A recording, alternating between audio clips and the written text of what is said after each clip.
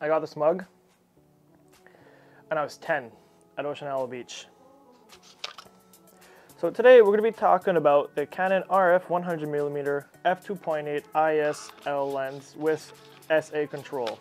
So I got this lens a little less than a month ago, December 23rd, and now we're January 14th, so it's about 20-21 days.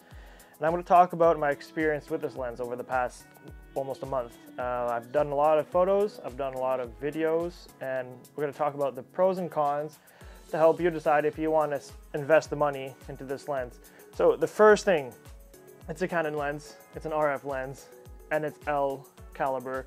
It's extremely sharp. It does not disappoint in the sharpness. The images are crystal clear, even from a distance. The colors are really nice too. I haven't had a Canon lens that's an L that has bad colors, so I mean, kind of expected there.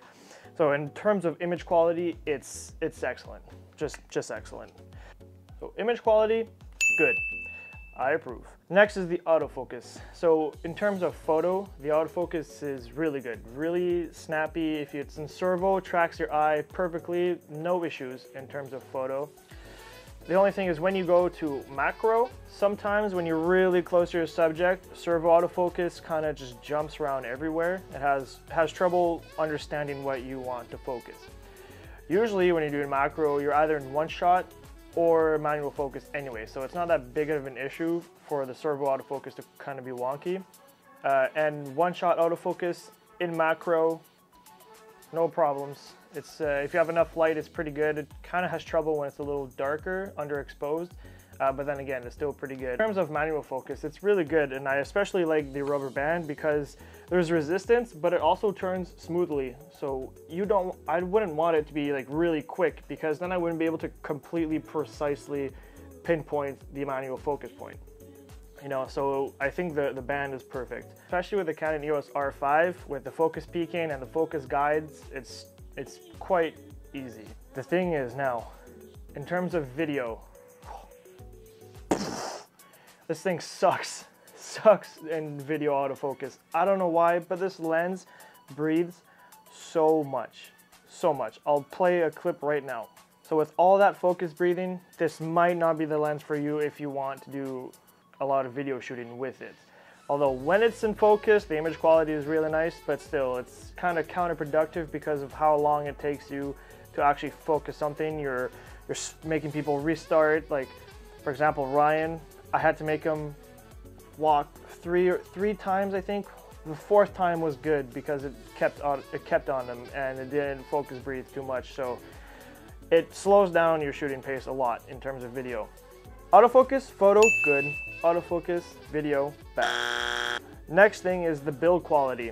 You can just tell that the build quality is not as excellent as the other Canon L lenses, such as my 15-35, the 50mm, or the 70-200 f4.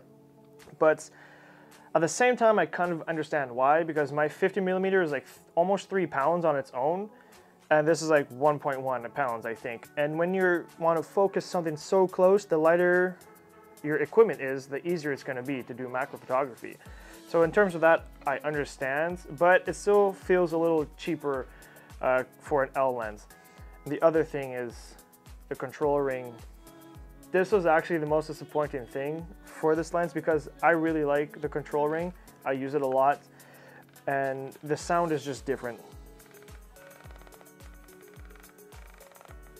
It feels different. It doesn't feel as high quality as the other lenses that I have. So that disappointed me a bit, although it's not that big a deal really. So build quality, overall, we'll give it halfway. Actually, for the price, it's fine. Because I don't really want to pay another $3 grand for this. So like I said before, the colors are really good. So with the colors being good, the image quality being excellent, and the amount of bokeh that you get and separation from the background, this lens like immediately has character.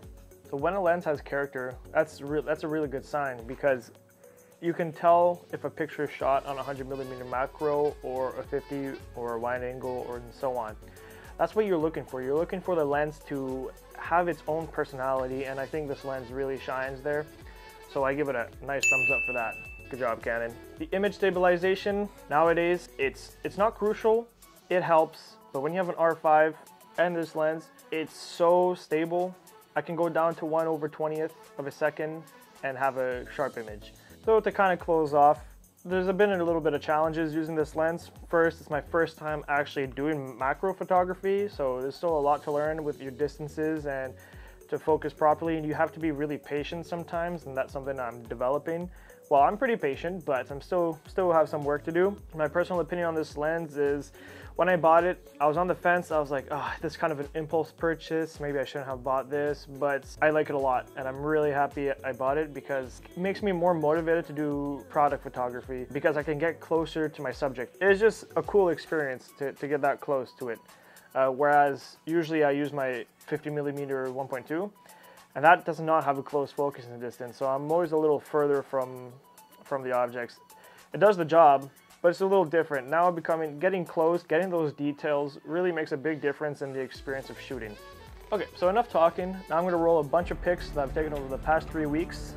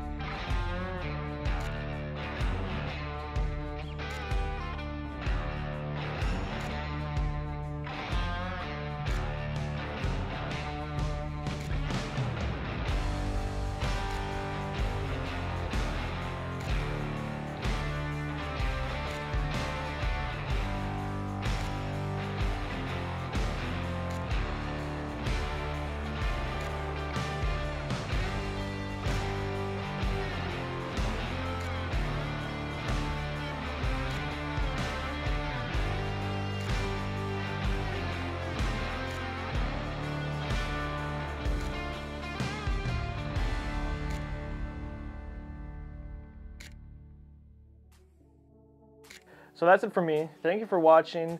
Let me know, did this help you either purchase or make a decision about this lens? And I'll see you again soon. And we'll reconvene in a year to see a 1-year review. Peace. I forgot to thank my brother for letting me use his area, although I didn't ask permission. I just did it because my stuff is being used right now and I can't access it, unfortunately. So I use his little area. If you're interested in looking at his channel, because he also is starting to do YouTube with his little R10. So he's into keyboards, so he kind of makes his own keyboards. He does a bunch of PC stuff. So if you're interested in this kind of stuff, other than cameras, but more like peripherals and gear, check him out right here. This still sounds cool. I just love the clicks.